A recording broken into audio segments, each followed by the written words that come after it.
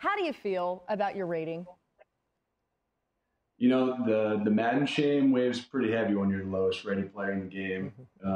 But I'm doing my best in this offseason to see if I can get a little bit of a bump, which I didn't even for winning the Super Bowl, so it looks like that didn't work either.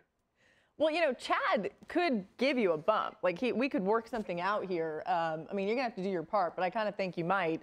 Chad, what do you got? You gonna see what Zach does this year and maybe bump him up so he's not the lowest rated? You know what, Zach? What I need you to do during camp, I need you to talk to the offensive coordinators, get you some reps, get in there on offense, do some other things. I'm gonna do all I can and talk to the powers that be to get you bumped up, so we can get you off of that shame wave. I promise you.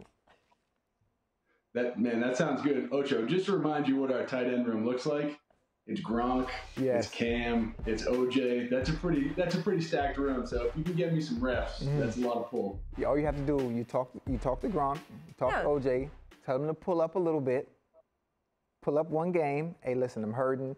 You got to put Zach in there. Yeah, it's going to be Triner time, right?